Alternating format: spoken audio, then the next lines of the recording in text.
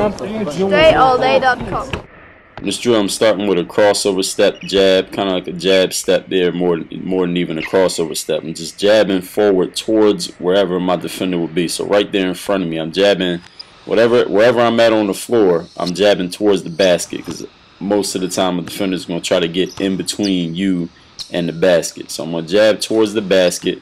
I'm going to go backwards a little bit off that jab step. Then I'm going to use a quick little 1-2 cross there. So you see I start to cross over towards the right there. The ball dribbles in my left hand. Start to cross over towards the right, but then I'm going to send it right back over towards the left before that ball even gets all the way across my body. You see, it's only getting like right to my knee or a little bit past my knee, and then I'm crossing it right back over to the other side and raising up for that shot. So I want to see if I can get my defender to start leaning when I start that crossover about halfway across. I'm going to push it back. So I just call that like a 1-2 or a quick cross, whatever you want to call it.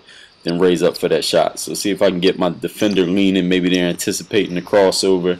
Maybe you've used the move already in the game, or they've seen you do it. So you use that anticipation against them, depending on how they're defending you. Remember that everything's adjustable, so it doesn't have to happen just like this. You adjust in the moment to what's happening in the game. Work on your skills, and you'll be able to adjust quicker. Hit that thumbs up to like this drill, and work on your game.